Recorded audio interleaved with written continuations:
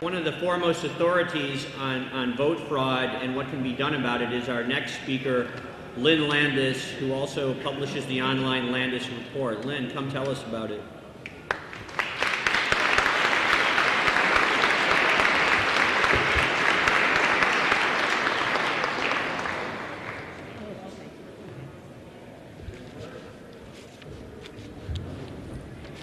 I guess it's almost good evening. Thank you for coming. My name is Lynn Landis. I've been writing about vote fraud and the voting system since 2002. Before that, though, let me give you some background on myself. I graduated from Temple University back in 1976 with a degree in political science. And as a speaker before me had indicated, I learned almost nothing, really, about politics or voting, having attended Temple University. And I think in most universities, you're going to learn next to nothing about the real story of voting and voting systems in this country. Why that is I think the same reason why they don't read the Constitution, because they really don't want you to understand that your vote really doesn't count. What you get on election night is circumstantial evidence of what you did. You do not get direct evidence of having voted at all, except in a few communities, like in New Hampshire. 20% of the electorate in New Hampshire votes on paper ballots and hand counts them at those precincts. They're the closest to true transparency in voting that we have in this country. That also goes on in select communities across the nation. But for 95% of the voters, they vote remotely, privately, secretly. They vote on machines, they vote absentee, they vote early, and in some cases, when they vote by paper ballots and hand counts, those paper ballots are actually not counted at the polls. They're counted at central counting facilities. So what is transparency in voting? I'd like to give you an example. Let's pretend it's your choice. They're going to repaint this room. So you got two color choices. You've got blue and green. So how many people would vote for painting this room blue? Please raise your hands. Okay, and how many would vote for green? Okay, let's pretend we had the time to count up all those hands. And 60% voted for green, 40% voted for blue. And that was duly noted. That's total transparency in voting. That's what it is. Let me give you some background on the history of voting in this country. At the beginning, when we first declared our independence and wrote up our Constitution, voting was for white men with property. By the time we got to the Civil War, voting became for most white men, with some exceptions. Some immigrants weren't allowed to vote. But after the Civil War, the powers that be knew that African Americans were going to be allowed to vote, and eventually women as well were going to be allowed to vote. So three things happened after the Civil War. In the 1870s, they began to allow absentee voting. Before that, voting was simply on election day, and it was completely public. So in the 1870s, they started with absentee voting. For the military only, and that's generally how they get their foot in the door. Today, they're allowing electronic voting, email voting for the military. That's the foot in the door. In the 1880s, they began to require secret ballots. What is a secret ballot? A secret ballot is an anonymous ballot. It's an anonymous ballot that you hand off to an election official who, in fact, can count it pretty much any way they want. And it really makes recounts, post-election recounts and audits, unverifiable. So that was the 1880s, secret ballots. And that came to us from Australia. In 1856, that's where it originated. And in the 1890s, they introduced voting machines. It's been that long ago. And those three things taken together really closed the curtain on transparency in elections. So by the 1930s, most urban areas had voting machines. And by 1964, cynically, when the Civil Rights Act was passed, and in '65 when the Voting Rights Act was passed, That was the exact time they introduced computer vote counting with ballot scanners. Also, very interestingly, in 1964 is when they introduced the exit poll. The exit poll was just one poll. That poll was controlled by the major news networks, along with, at the time, the Washington Post and the New York Times. The public didn't know that for many, many, many years, if not decades. They did not realize that the networks were controlling that exit poll. But what that exit poll was used for was to support rigged election results. So for some of my friends in the voting security community who say those exit polls were always right, of course they were always right, because at the end of the day, they were always matched to the so-called official election results. So what are we going to do now? Because a lot of people are becoming increasingly aware that the voting machines and even the ballot scanners can't be trusted. And actually the situation today is 80% of all votes are electronically counted, either by the touchscreen machine or by computerized ballot scanners. 80%, well 95% actually are processed by machines. 80% of all those votes are controlled by two companies, ES&S and Diebold. Those two companies were in fact started by two brothers, Bob and Todd Urosevich. And in fact, in the situation with ES&S, one of the major contributors is the Rothschild group. Now it's interesting because the exit polls that started with this computer voting are not only controlled by the news networks, but also the Associated Press. Who owns the Associated Press? Well, Reuters does. And who owns Reuters? The Rothschilds. Who's on the Federal Reserve? The Rothschilds. You know, and other banking interests. It's not just them. But there's a definite connection between banking, voting, exit polls, and the media, and the fact that we've got a bunch of crooks in Congress. And these guys are not going to give up what they've earned illicitly freely. They're just not going to do that. And how do we know? Because those of us who've been fighting this battle have gotten zilch help from the Democrats. It's been very superficial, and nothing from the Republicans. Because during these elections that we have studied and we've seen the flips, almost always irregularities, in fact I can say always irregularities, favor, I would say, the free trade party candidate of either party. I don't want to use the word conservative because it really doesn't make sense. So, in the primary that Pat Buchanan was in against Bush, you might consider him the most conservative candidate. But evidence was that the election was rigged against him. And the reason why was he's not a free trader. So this is basically what we have. All the voting rights groups and the civil rights groups, including the NAACP, ACLU, Jesse Jackson's Rainbow Coalition, even Ralph Nader has very little to say about this subject. So those of us who've been fighting this battle are really on our own. It has to be a grassroots fight because the media has pretty much of a blackout on this whole situation. And you might ask, well, Obama, you know, he got elected. Well, Obama was interestingly unconcerned about this issue as well. He seemed to know he didn't have anything to worry about. But other people have. And the evidence is still there. There was vote flipping in the early voting states, and many of the states that have early voting. Voters were watching their votes flip from McCain, from Obama to McCain, right in front of their eyes. This has happened in the last several elections. The machines are actually showing people what they're doing.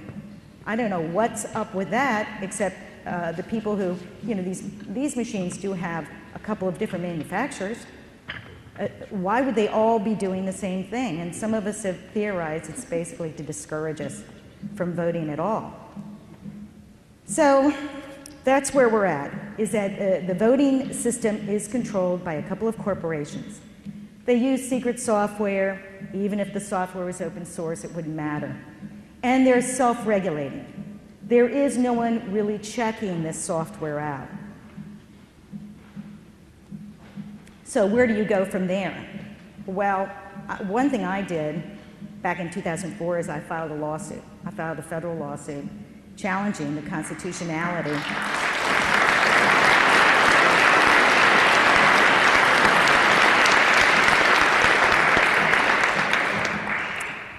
I sued the city commissioner of Philadelphia, the Secretary of State of Pennsylvania, and the Attorney General of the United States. And I filed it in federal court. I did it pro se. I did it myself because, frankly, I figured the lawyers are probably not trained any better than I was trained as a political scientist.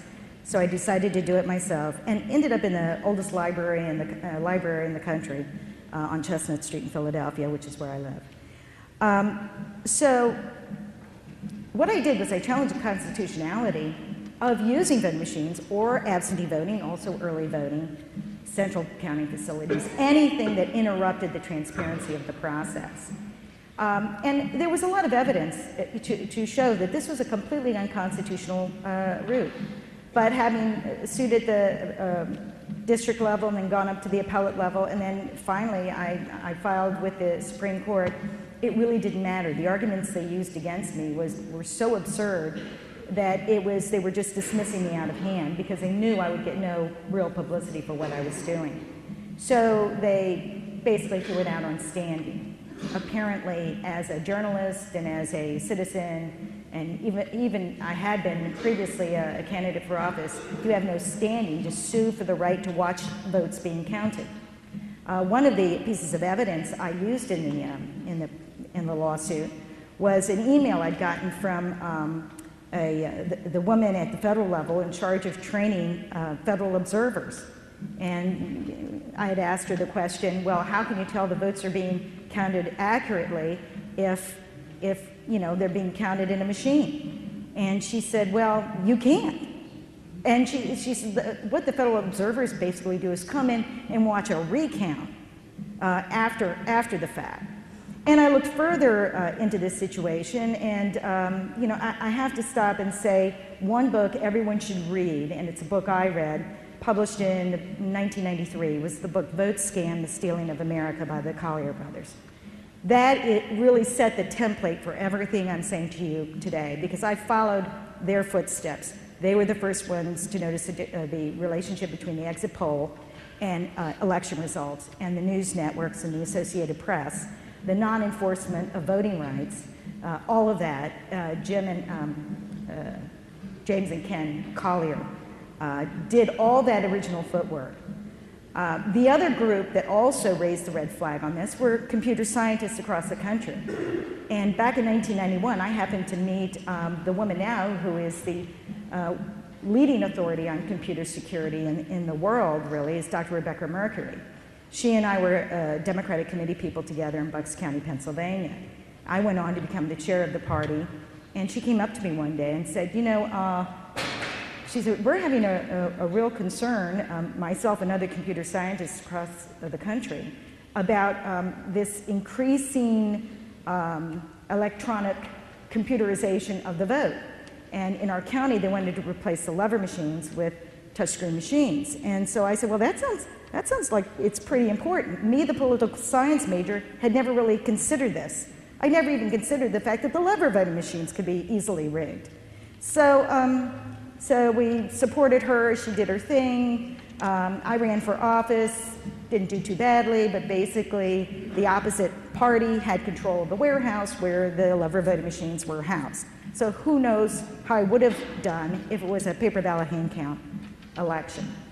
Time passed, and we lost track of each other. Rebecca moved away, and when the 2000 election started to implode, whose name is on the front page of the Philadelphia Inquirer and several other newspapers, but now she is Dr. Rebecca Mercury, and she got her PhD at the University of Pennsylvania in voting machine security. During that decade of the 90s, I had really focused most of my efforts on trash and waste and environment and health. And when this started coming about, I thought, maybe this is more important. Because maybe the reason I'm not getting anywhere, many of us aren't getting anywhere with environmental protection, is because our votes don't count. So that started my investigation into all of this. Rebecca would not look into, she wanted to keep her mind pure and not want to go into the, what was up with these companies. But she directed me to some sources, and that's when I started writing about it. My second article on the subject was called Elections in America, Assume Crooks Are in Control, and I still stand by that title. After writing that sort of tongue-in-cheek piece, because all I did was I just looked up who the voting machine companies were. I went to their websites, noticed, they had all these banking connections, and one was foreign-owned by a group in Ireland that was connected with the lottery, and it was all kinds of things connected with money. Some Sequoia, there was another one that was foreign-owned, multinational corporations, and I'm thinking, well, who's watching the story here? Anything could happen. So as going on to, though, part of what VoteScam addresses is the absolute non-enforcement of federal law. And they mentioned this guy named Craig Donsanto. Craig Donsanto got the position as the director of the voting integrity section of the Justice Department back in 1970. And despite the mountainous evidence of vote rigging to do with these machines, he has never investigated one incident. And he's still there today. He's what we call a gatekeeper. He's not going to investigate anything. Whenever you hear of investigations, and they generally like to call it voter fraud. It's, listen to the news media. They talk about voter fraud. They don't talk about election fraud or vote fraud, or often not very much about these companies, but they like to talk about voter fraud as if a bunch of people are, racing into precincts to rig the election or hack into the election.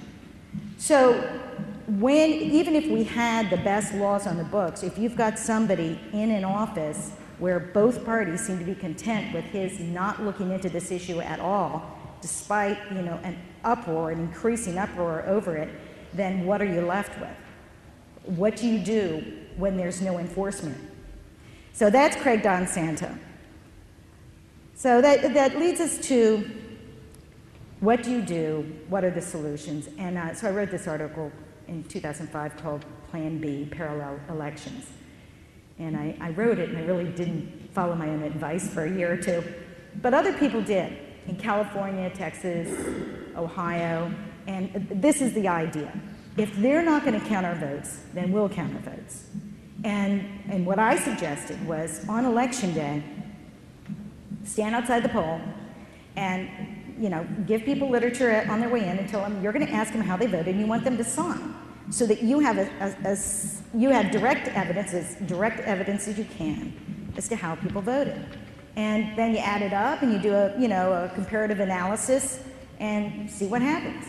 So some groups, what they did is they didn't want to ask people to sign the ballot. They thought that was too intrusive. They still believed a secret ballot is protecting you instead of opening the door to vote fraud.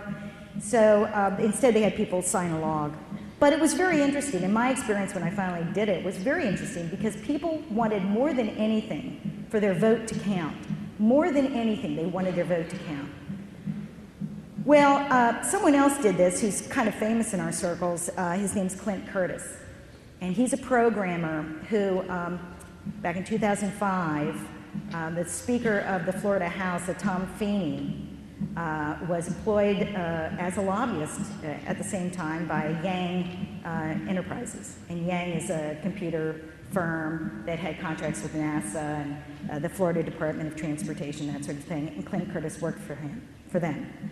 Actually, the president of Yang was a Chinese woman whose brother had already been deported for state secret problems. So he was, Tom Feeney and Clint Curtis's boss approached Clint Curtis to develop a program that would flip an election. And Clint thought this was just practice. He thought it was just to prove a point, how easy they could be flipped. And so he did it, but the next day he comes in, it doesn't take 2 seconds, but to write up a program like this, and he said, well, this is a joke, right? And his boss says, you don't understand, we're actually going to flip an election. And he's like, what are you, a crook?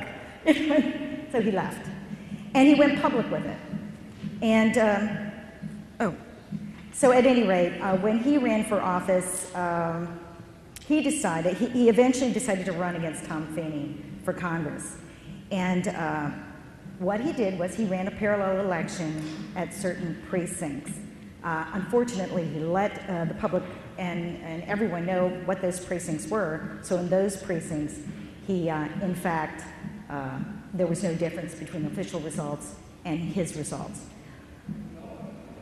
Backtracking a minute, because I see I'm supposed to stop. I'm sorry, just another 2 minutes. So what the situation was in the pre-election surveys that he took, and John Zogby, he was supposed to be neck and neck with Tom Feeney.